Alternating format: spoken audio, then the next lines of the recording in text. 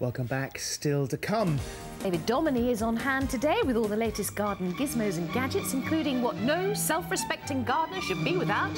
It is his very own Waspinator. More to be revealed later. I so want one of those. Whatever it is. I hate wasps. Do you think it's something to do with wasps? It must be. If it's called a Waspinator, it can't be flies, can it?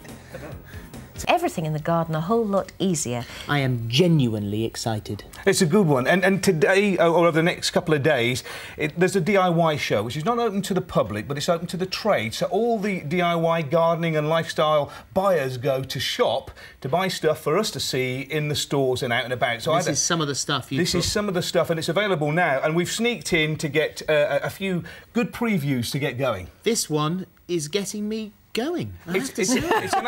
Many people have a nightmare with wasps coming in when you're barbecuing, or even with the kids or out and about. You don't want the chemicals all over the place, the citronella candles, and not all of it works pretty well. One inventor, and what he's done is he's used material, and he's got a slight patterning in it, so it looks just like a wasp hive.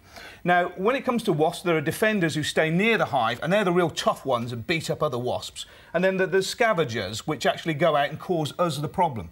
So if you hang one of these fake wasp nests that are made out of material up where you're barbecuing, within 10 to 15 minutes in a 20-foot radius, no wasps will come. For the whole summer? For the whole summer. They see it, identify it as another wasp hive, and just keep away. Wow.